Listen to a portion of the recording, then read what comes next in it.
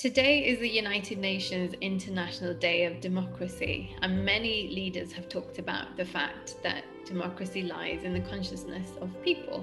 So perhaps take time today to reflect on what it means to you and what it means for all those individuals around the world who don't have their democratic principles protected in the way that they should be.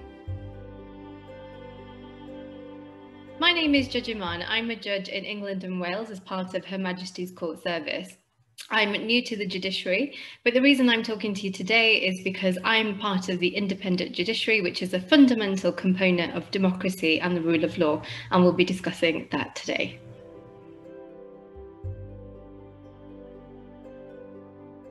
We need to understand that these are ubiquitous terms. You open up the newspaper, you come across the term rule of law, you come across the term democracy. So clearly, because they're so ubiquitous, they're a part of our society. We as individuals understand that they're important. We understand that they're the fabric of our society, but what do they really mean?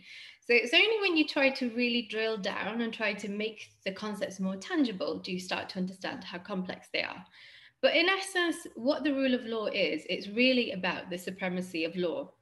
No one individual, no one institution is above the law, whether you're rich, whether you're poor, whether you're male, whether you're female, whether you're a government official or whether you're a private citizen, you will be held accountable to the same rules of law and you'll be held equally accountable. Now, it's important when we think about the rule of law that institutions in a society promote the rule of law. Now, that's slightly more complex, and there's a lot of factors that need to be taken into account. But in essence, what that is trying to, what is expected from institutions is that they have laws that are fair, that they have laws that are clear, they have laws that are transparent and that are applied equally across different courts, across different systems, so that there is due process. So how does that link with democracy? So when we think about democracy, we think about the majority rule. We all understand that we vote, and that those that get the majority votes will end up governing and leading a democratic state.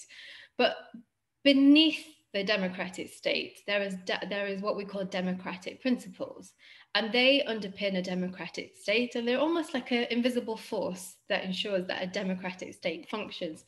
So, for example, if we think about what are those democratic principles, one is an independent judiciary, another is an independent press, the third is civil society.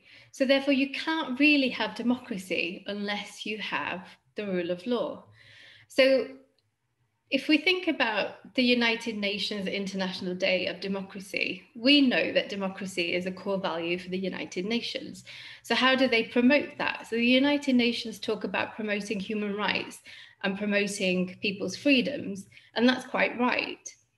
So even though the rule of law is distinct from democracy and distinct from human rights, the three are completely interlinked, that you can't really have democracy or human rights without the rule of law.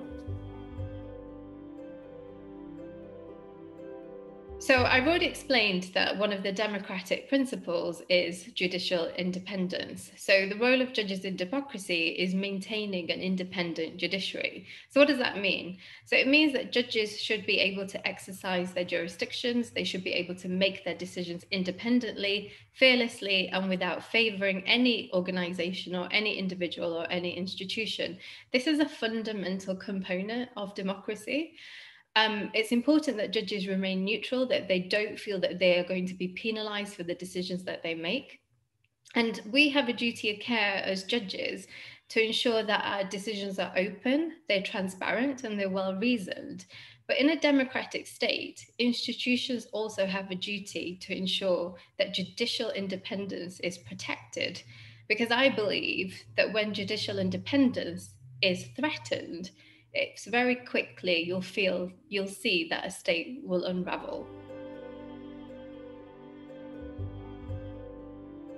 Actually, we're already coming out of a quite significant challenge. We've had the pandemic, we've had coronavirus, and what that has meant is that courthouses around the world have had to close and hearings haven't been heard.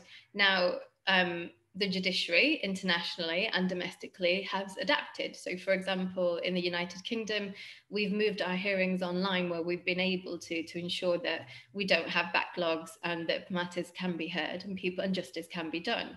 But there are cases where that's just not possible, such as serious crime. So I think the ramification of coronavirus is still being felt, and how the judiciary has had to be flexible to that.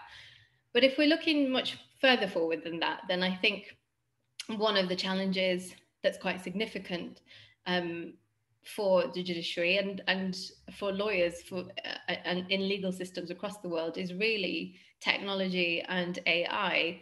So we're seeing technology and artificial intelligence developing at a very significant and fast rate.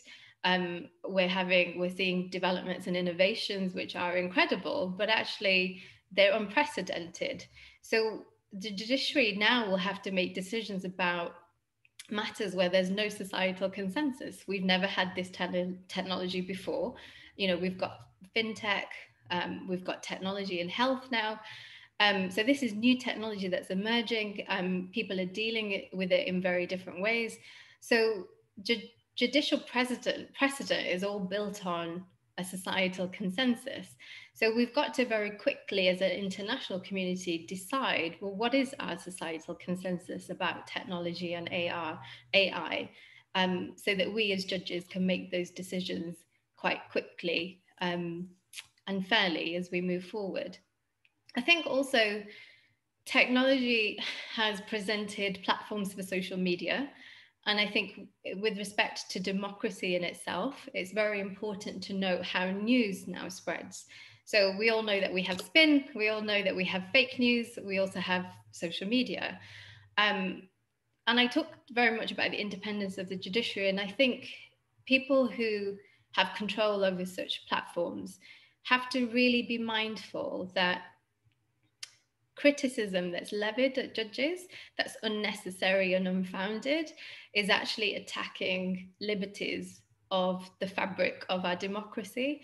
And I just think that, like I talked about a duty of care before, I think there's a duty of care to ensure that the judicial independence is something that is protected and people are very aware that they report responsibly when they report on social media platforms.